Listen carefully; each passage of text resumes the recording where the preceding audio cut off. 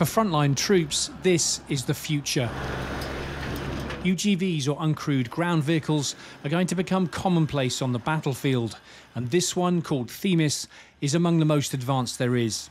Developed in Estonia, 15 of these have already seen action in Ukraine, transporting ammunition and supplies and evacuating injured soldiers. So this vehicle was developed to support dismounted troops. So it's like a wingman for a soldier. So you can have different versions of it. You can put the machine gun on top of that. You can put radio equipment, different sensors, anti-tank systems. You can also transport the wounded persons. You can use the vehicle for logistics, mine clearance, whatever is there. THeMIS is short for Tracked Hybrid Modular Infantry System. It weighs just over 1,600 kilos and is powered by a hybrid diesel-electric engine. It has a top speed of 12 miles per hour. Fully fuelled, it can operate in the field for up to 15 hours and carry a payload of 1,200 kilos, about the weight of a Ford Fiesta. This vehicle could be operated remotely, so that there is an operator, human operator, who steers the vehicle and manages it, but also it has autonomy functions. So you can give the point where it should go, it goes there. You can say to the vehicle, go home now, it goes back to home, the same route that it came there. You can also create a convoy, and you can steer the first vehicle. I mean, operator can do that, and all other vehicles are following it. In December, Ukraine launched its first entirely robotic assault near Kyiv. From the air, dozens of FPV drones attacked a Russian position, while on the ground, UGVs, some filled with explosives, others fitted with machine guns, stormed the trench line. Ukraine says the attack was a total success. Only 2 UGVs were lost, stranded in the boggy terrain, while the Russians suffered scores of casualties. This robotic revolution is going to completely reshape the modern battlefield. Although we're not yet in the realm of robot wars, artificial intelligence, AI, is allowing these machines to do lots of the jobs that soldiers would have traditionally done, everything from logistics resupply through to casualty evacuation. The limiting factor really isn't the technology, because that's moving at a hugely rapid pace. It's military doctrine. How much freedom will militaries give these machines to make decisions on their own?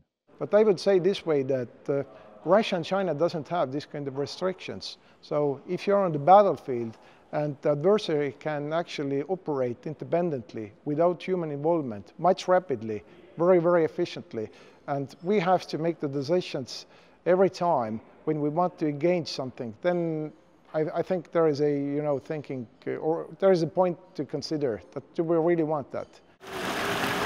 THeMIS can be controlled remotely from a mile away, but that range can be vastly increased to hundreds, even thousands of miles using airborne relays and satellite systems like Starlink. And in Ukraine, operators are using tech that allows them to control multiple robots and drones at the same time. So that is possible only through introduction of autonomy. So you might task a UGV to carry out a fairly simple order of moving from A to B, but you can also extend that with autonomous functions to take action.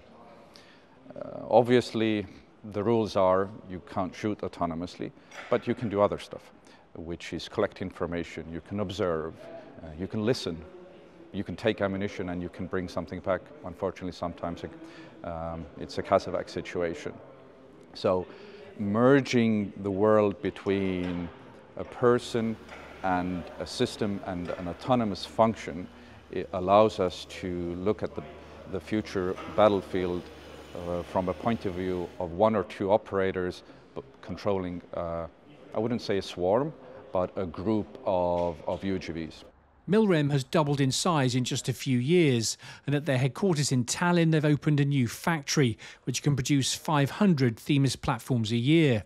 As well as providing Kyiv with vehicles, the company also sends engineers to Ukraine to help repair damaged robots and to teach Ukrainian troops how to maintain them. The biggest threat at the moment is electronic warfare, and our THeMIS is held up pretty well against that threat. For the time being, not a single THeMIS has been taken over. Where we've lost a THeMIS is through a direct attack, and you've probably seen that also exhibited from the Russian side as a trophy as well. But Not a single THeMIS has been lost because we have lost control to it. THeMIS has been sold to 19 countries, this latest batch destined for the Middle East. Former US Army Chief General Mark Milley says he believes a third of the US military will be robotic within 15 years. In Ukraine, that fusion of human and machine is already happening as the pace of technology and innovation accelerates to match the pace of the threat. The age of the lethal combat robot has arrived. Simon Newton, Forces News, Estonia. Thanks for watching. For more from BFBS Forces News, like and subscribe to our channel.